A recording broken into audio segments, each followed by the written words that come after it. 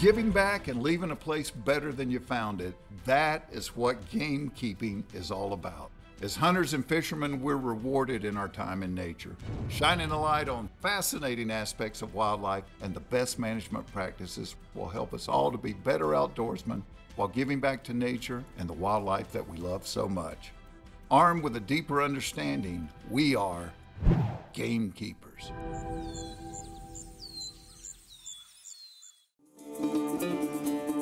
The Gamekeepers of Mossy Oak is presented by Roxor, Mission Ready, and in association with Tractor Supply Company for life out here.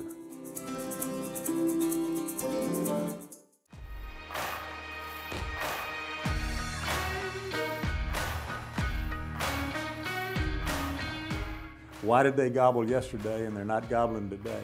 Why do they just gobble in the afternoon? Why do they hit the ground and not say anything? You think you know, you think they're with hens, but you don't know what happened since you put them to bed the night before, whether a coyote spent the night under the tree. You don't know. So when they don't say anything in the morning, your mind gets to wondering, okay, did they leave? More than likely they're around there somewhere. They just decided not to gobble for any number of reasons. It's that unknown that keeps you going back to try to be successful, and the only way to conquer the unknown is to go over and over and over again. That's why after about a 40-day season, we're all walking around like zombies because we're all turkey tired, because you just gotta keep going. I don't know what really sets turkeys apart from everything else for a lot of us. We love going and hearing them gobble and watching the morning wake up every spring morning. It's like an addiction. We just keep wanting to go back.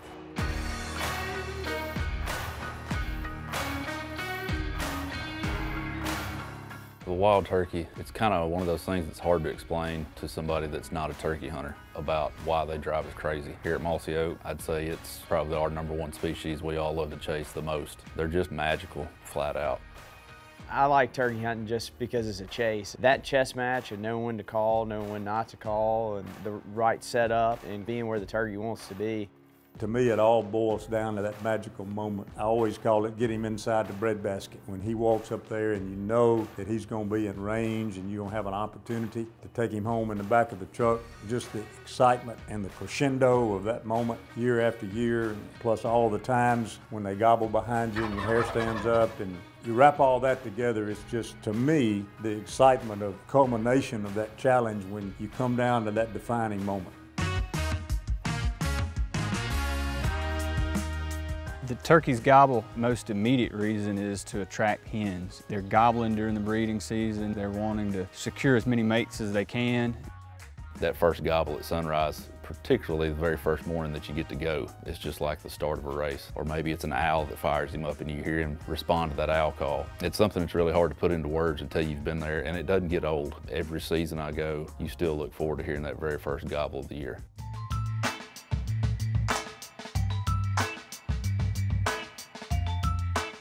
When you're sitting up against a tree and just starting to break daylight, and then hearing that turkey, whether it be close or far, just the adrenaline just starts pumping, and hearing the woods wake up, hearing that turkey gobble from a tree limb, I mean, there's nothing like it. That's when you know the game started. That old adage that hunters have that you can tell a jake by its gobble, or you can tell an older bird by its gobble. You know, there's some generality there, but I don't know that it's always 100% true. Likewise, I've heard turkeys gobble soft, a gobbler that maybe has been pressured from hunters, or maybe he is just a subdominant bird in the area. You know, they can kind of lower the tone of their gobble where they're gobbling a little bit soft, maybe not trying to draw as much attention to themselves. You know, when you're sitting there for 30 minutes, you can still hear your motor kind of clanking a little bit. You start hearing the cardinals, and then, you know, you may hear a dove or something, and then you hear that distant turkey. It just all of a sudden goes from just being deathly quiet to hearing that roar way off, and it just fires you up.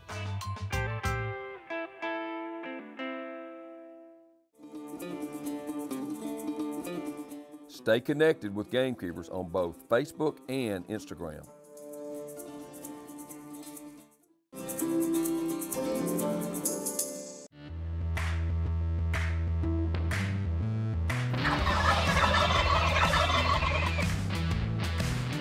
The strutting is more of the visual cue that the gobbler is giving off to the hens. They're strutting to sort of show their fitness to the hens. And we know from a lot of different research, there are some selection that goes on in terms of the hens selecting for certain traits in the gobblers and sort of visually sizing them up and deciding this is going to be the guy that fathers my offspring. In the spring, when they are in strut, particularly if the sunlight's hitting them, and it's making all those iridescent colors in their feathers pop out and their heads changing colors, and you can see the tail fan. It's something you can't drive by in a field and not stop and look at. It doesn't get old looking at it. You have to watch it. It's a show. We do know from some work done here in Mississippi that hens are able to assess the health of a male. They can see different spectrums of light than humans can, so they can see a little bit more into the ultraviolet spectrum than we can. The UV reflectance a gobbler gives off is a very good indication of his health. There's been studies that have related the degree of that reflectance back to internal gut parasite loads. So a hen, in a sense, can see a gobbler with a certain aura about him and realize that, hey, that guy right there probably has fewer parasites. So that must mean he's healthier.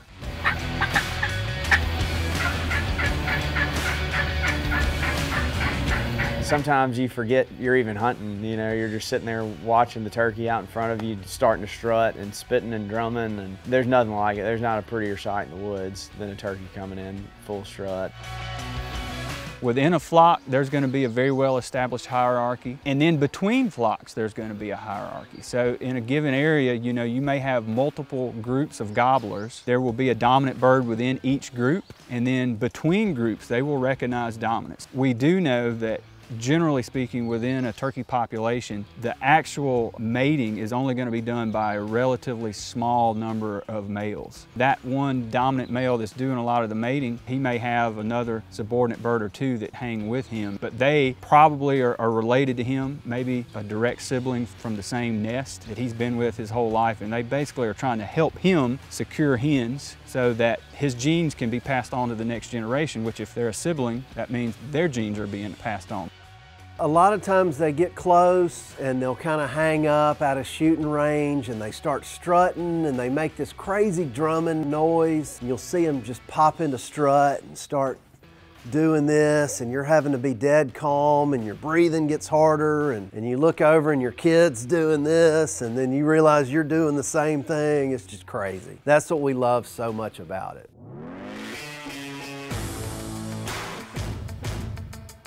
So the drumming is a way, just like with a gobble, it's a way of attracting hens. It's a way of doing it at more of a closer range. And that low frequency of the drum, it's an odd sound in that if you're really close to it, sometimes it's difficult to tell exactly where it's coming from. It'll sound like it's coming from all directions at once. Particularly in like a heavily forested area, that low frequency sound probably travels through the woods farther than we would like to think. And I think it's a way of being a sort of up close attraction to the females that doesn't necessarily give away his exact location because it's so hard to pinpoint drumming. So from a predation standpoint, you're able to advertise without calling so much attention that a bobcat or coyote or something's going to pinpoint exactly where you are the way that gobbling would. So a drumming turkey to me it's almost like the final step before something's fixing to happen. A lot of times it might be right before the trigger gets pulled or right before they bust you. It's a very low frequency, and when you've heard it once, you'll never mistake it again for anything else. You're like, oh, that's a turkey drumming. When you hear it, you cannot move. You better not blink. Don't shift your gun, because usually when you hear them drumming, they're in killing range.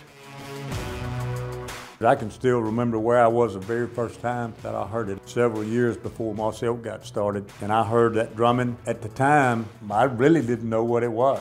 It's just a very special sound, and then obviously to see one strut, whether you're up close or far away, when you really can hear them strut and drum and hear them make that noise, I mean, it just puts goosebumps on you. No matter how many times you hear it, see it, it always makes the hair on the back of my neck stand up.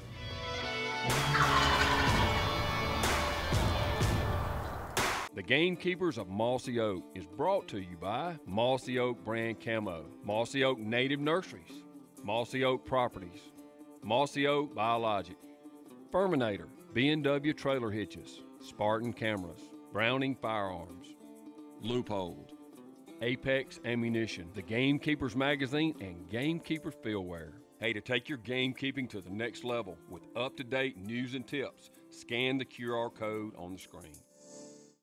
There's not a network across the country more qualified and trusted in helping folks buy or sell land than Mossy Oak Properties. To find your favorite place, talk to the land specialist at Mossy Oak Properties or visit mossyoakproperties.com.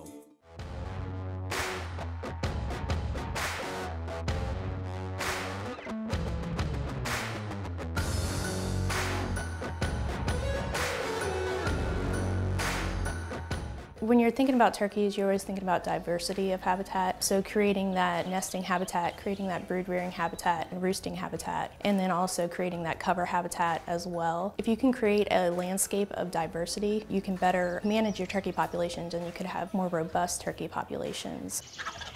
Here in Mississippi, when we start, you're still largely dealing with winter flocks. At some point within the first 2 weeks of our season, those flocks start kind of fragmenting. You may go from a flock of 12 or 15 hens with 3 gobblers down to 3 or 4 hens over here and 3 or 4 hens over there, and each of those has a gobbler with them. Once the breeding part of the season takes place, here in Mississippi is going to be right around April the 1st. The hens start going off to nest every day. They lay 1 egg per day, and they're going to do that until their entire clutch is laying, and then the hen will begin incubating at that time. Some of the things that are facing turkeys today always comes to mind when you're a biologist is habitat destruction, whether that's urbanization or natural events. It's bringing back that habitat. So when you're thinking about nesting habitat, you're thinking about a little bit thicker habitat, post-burn about 3 years. When the hens go to nest, once they start incubating, they're going to sit on the nest for 28 straight days. Sometimes they don't leave the nest for several days. They're all going to hatch at about the same time. Even though she's laying only 1 a day, the development of the embryo is kind of arrested until she starts incubating and warms them all up to the same temperature. That's why even though egg number 1 and egg number 10 were laying 10 days apart, they're still going to hatch at about the same time. When they're really young, they're looking for protein sources. Insects are mostly what they're trying to get because they want that protein to be able to grow strong. Turkey young are called precocial, which means they're able to leave the nest relatively immediately and go forage and feed themselves. But they can't fly, somewhere between 10 days and 2 weeks. During that 2-week period, they are extremely susceptible to predators like bobcats and coyotes, and even raccoons will eat poults. At that stage, they're really susceptible to a lot of birds of prey, which that's really the only time period where a lot of hawks will factor into mortality.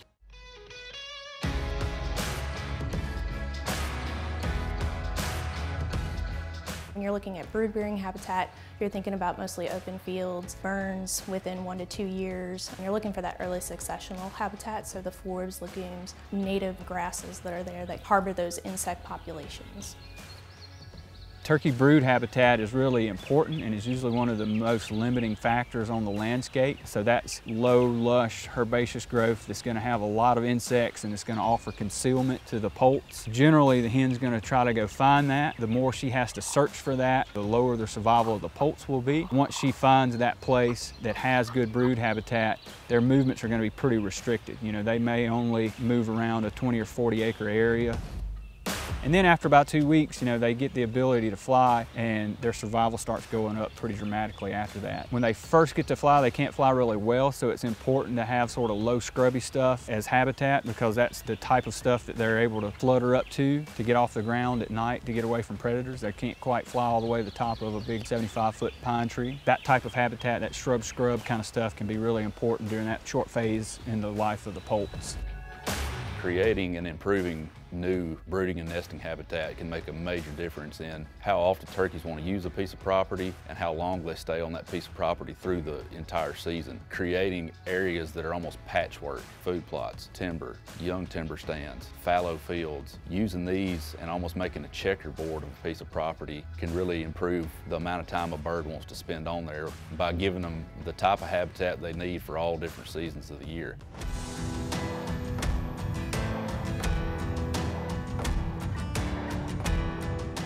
Brood habitat's huge when it comes to getting the poults. Once they break out of that shell, you want to have some areas on your farm that those turkeys can go and hide. I mean, especially when they can't fly yet and they're, predominantly on the ground. Fire is a great way to promote that. Have a lot of options on your place for those poults to get and to hide, whether it be from nest predators or birds or owls and things like that. You want to make sure you have a lot of good habitat for the poults. So as a landowner, as a gamekeeper, one way you can do that is by management that disturbs the habitat. Let's say you've got a property that's largely all pine, well, you're gonna have to go in, you're gonna have to do something. That may be some areas you do a timber harvest on, heavily in some places and lightly in others, so that even though it's the same tree species growing there, at the ground level, you've created a diversity of different cover types because of the way you've thinned. Maybe you come in and you block that property up and you're doing a prescribed burn regimen on a different rotation so that every couple of years touching something differently. And so now that habitat is diverse and sort of all arranged in a way where you've got a lot of diversity across the whole property. You got to think of things like that. How can I maximize diversity and do it at a scale that's meaningful for turkeys?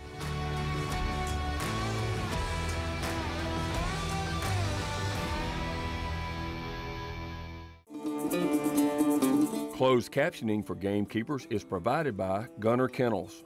Man's best friend deserves man's best kennel. We invite you to subscribe to the Gamekeepers magazine or pick up a copy at Bass Pro Shops, Tractor Supply, and Walmart. Hey, to take your gamekeeping to the next level with up-to-date news and tips, scan the QR code on the screen.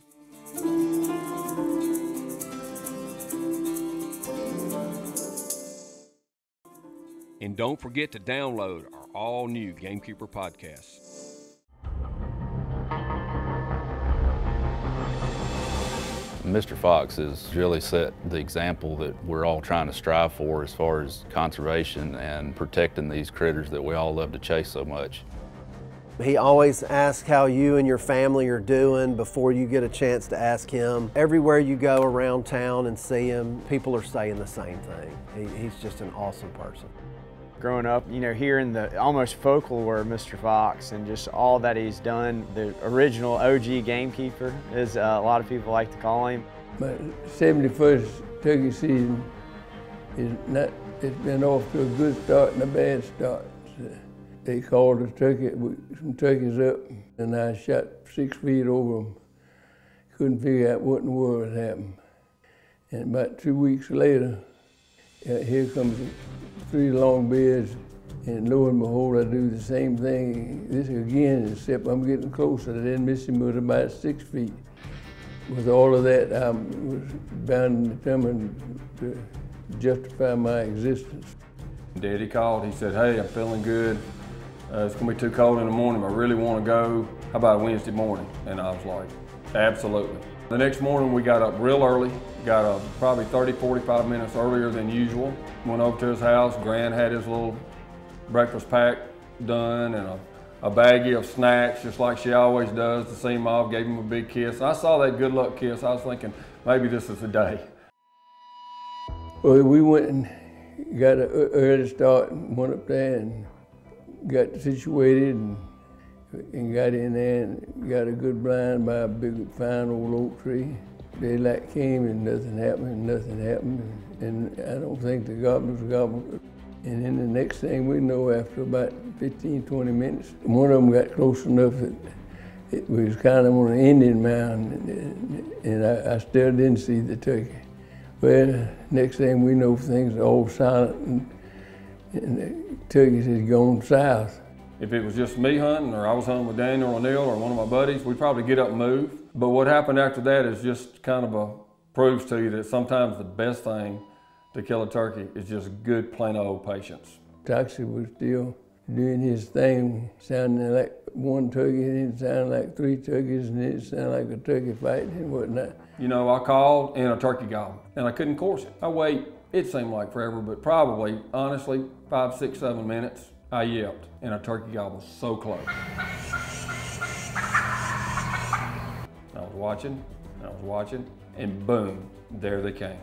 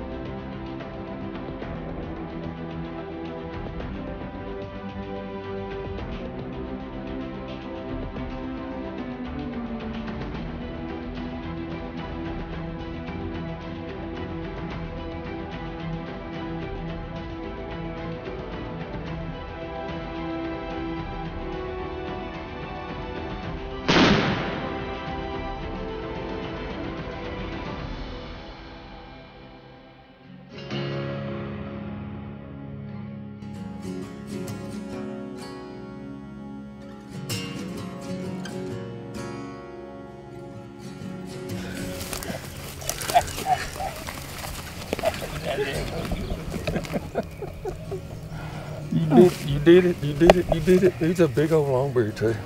You know, this particular turkey, what makes it really special to me is the same little fella I took 50 years ago and put him between my legs and he killed his first turkey. He's the same fella that called that turkey up this time and he was as excited about it as I was. Nothing I don't believe can mean any more to anybody than have your children or your grandchildren come along and participate in the things that you love. And so more than anything, that's what this hunt meant to me. The way I started out, I didn't think I was gonna get number 71. I was just gonna shoot up a bunch of trees, but it all held forth and we got him in deep freeze. What a relief. This year, I don't know. He missed so badly those first 2 times. He literally said something about, man, I guess I just need to quit, and it broke my heart. But I just knew how much joy it was fixing to happen, and I couldn't wait to get out there and get my hands on him and get back to Daddy. When I got to the turkey and looked back at him, he was just shaking. He was so excited. I'm Fox Hayes. I've just completed my 71st successful turkey season and looking forward to a few more as long as I got my grandchildren holding me up when I go to the woods.